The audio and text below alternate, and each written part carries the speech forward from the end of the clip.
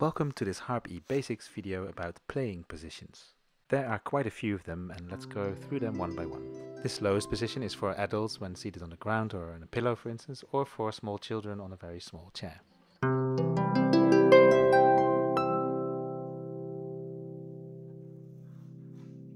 The frame of the harp can be moved along the stand in 3 positions. So we're now going from the lowest position to the middle position.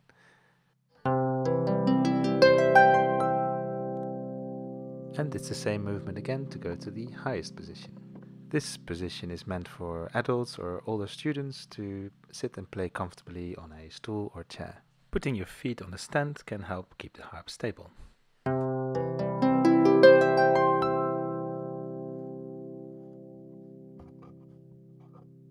Next playing option is the one as introduced first by the Delta harp.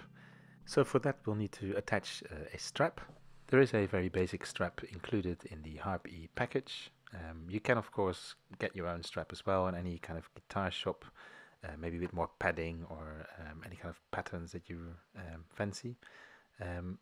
This strap you click into the strap buckle that would have been assembled during the assembly process. So the other side of the strap will click around the lowest bolt on the Harp-E frame in the inside. Pick up the harp, stick your left arm and your neck through there, and then you are ready for the stage.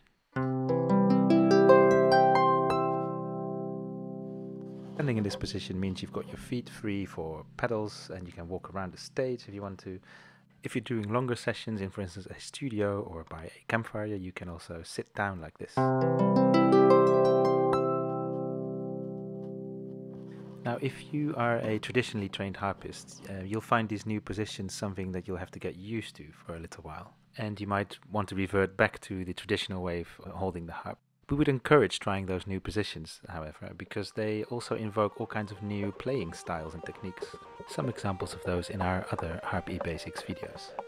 The final position we wanted to share with you in this video is putting the harp in its lowest position but then on a table, so you could play it along with, for instance, a DJ set or hand-operated effect pedals. There are many more positions that you can play this harp in, of course, and actually our community group is coming up with things that we hadn't thought of ourselves before.